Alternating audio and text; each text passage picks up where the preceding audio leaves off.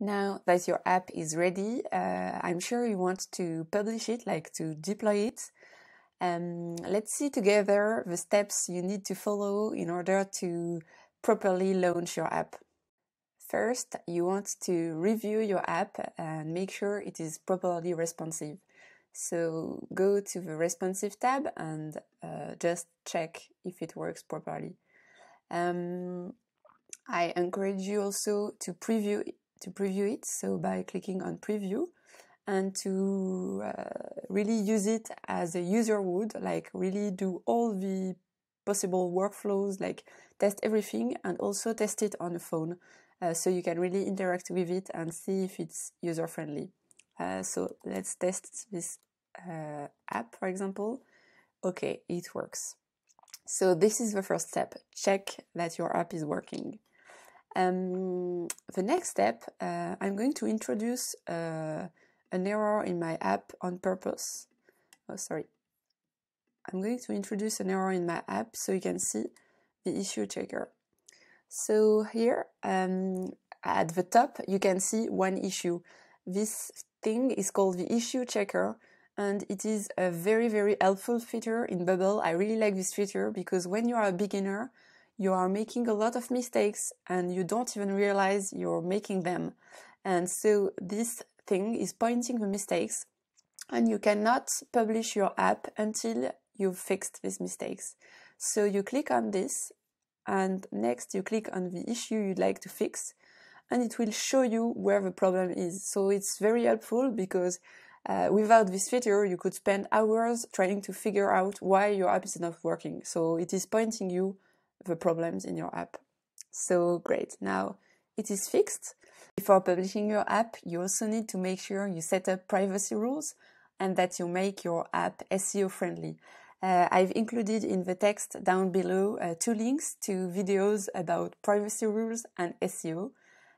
So you really need to make sure to check this video before publishing your app. Okay, next, you should go in the settings tab and go in the general tab and make sure that everything is set up as you would like it to be. For example, here my app is not private, like everyone can see the back office of my app. So maybe you want your app to be private. I'm almost sure you want your app to be private. Maybe you also want to activate a two-factor authentication. I highly recommend you to do so. It means that whenever you will connect to your Bubble app, you will need to enter a two-factor authentication, so it's more secure. It is more secure. You should also change your favicon. So it is the small icon that shows up in the browser. So you should change it also. You can change the progress bar color when the app is charging, and so you should check all the tabs to make sure it is okay for you. And if you want to set up a custom domain, you should do it in the domain email tab. Note that you can only do this if you are on a paid plan. So if you want a custom domain, you should upgrade before adding your domain. So to set up your domain, it is here. You can choose whatever domain provider that you like. So if you need a new domain name, you can buy it wherever you want, and you will be able to use it for your Bubble app.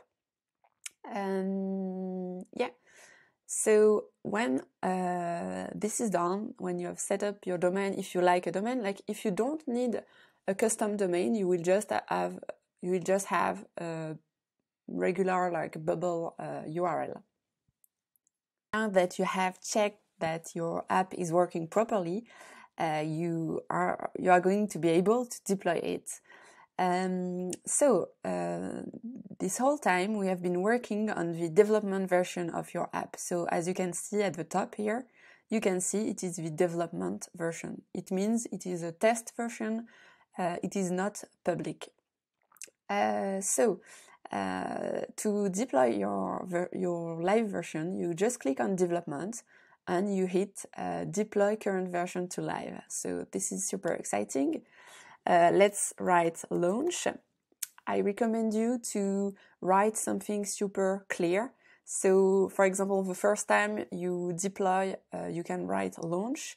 But for example, if you make edits on, I don't know, here, like the price, maybe next time you will put price. Like each time you edit something, I recommend you to write it very clearly here. It will allow you to, if you don't like some changes you made, you will be able to go back in your history and know where to go back. So you just hit deploy.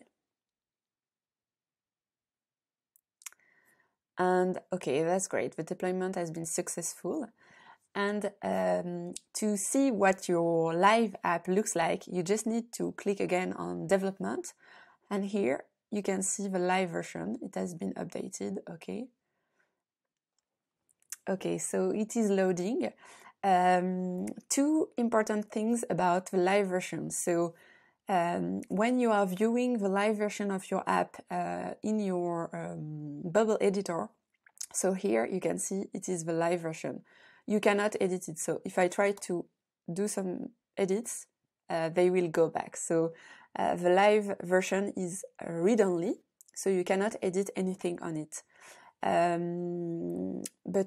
And the second thing is that the database of your live version is different from the dev database. So if you go in the app data tab in the data tab, you can see here that we are in the live database. If you want to switch to the dev database, you can go there. And note that unlike the design and the workflows which are transferred from the development app to the live app, the database is not transferred. So if you need your data for your app to work properly, you will need to input your data again. Okay, so we got it.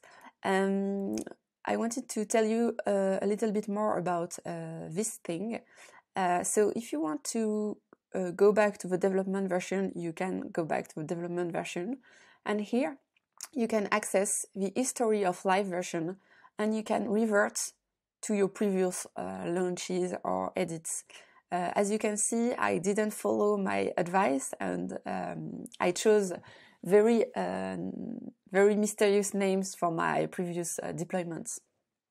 And you can simply enter a data time, like you can copy the current time and go back, for example, okay, I want to go back to the way my app was yesterday. You can just, make the edit and click on revert to this time.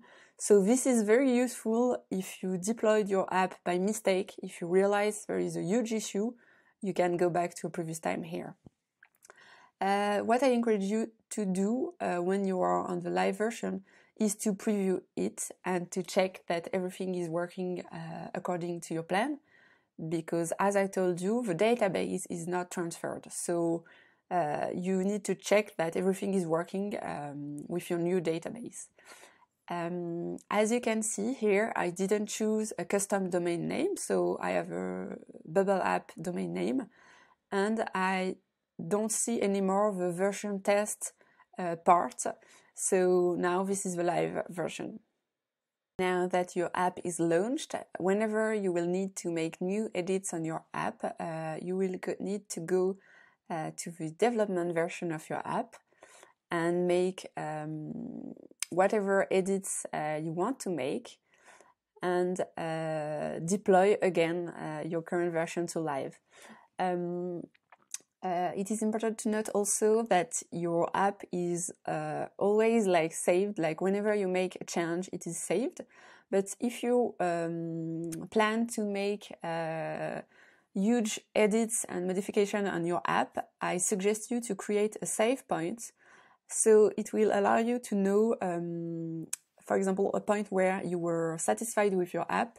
You can, for example, say before edits, I click on save,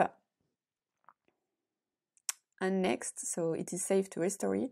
You can see history and go back to the time before your edits. So I really recommend you to do this, because it will make your life much easier if you need to revert to a previous time.